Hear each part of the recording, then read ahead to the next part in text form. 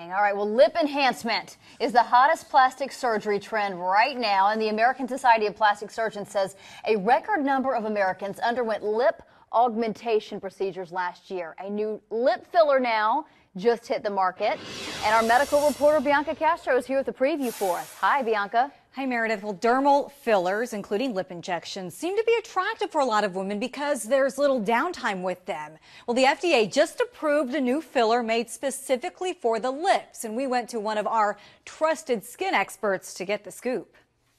Women like to just kind of have this rolled out a little bit. The doctor's chair is a far cry from where you'd typically find Beth Marshall. I barrel race as a hobby, so I'm outside a lot.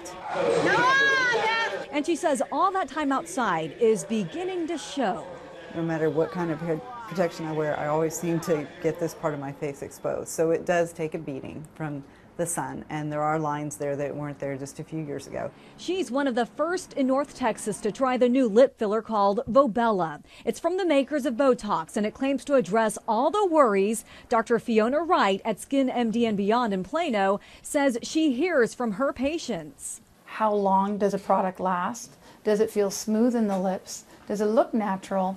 And what kind of swelling does it have after the treatments?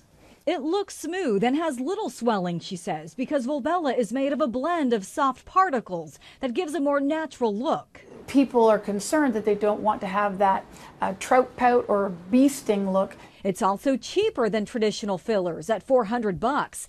And in clinical trials, the results lasted twice as long. Nice. When other products are lasting about 6 months, you're going to have to repeat that purchase of $450 to $600 every 6 months. Where with the Volbella, you're only going to spend $400, and that's going to be on a yearly basis. A cost Beth may already be convinced is worth it, giving her one more reason to smile. Oh, wow. It is completely different. I hadn't seen these lips like this since I was about 17 years old. The FDA approved product, or the FDA approved this product for use only in the lips. Complications from dermal fillers are uncommon, but potential risks do include bruising or bleeding and infection. Chris? All right.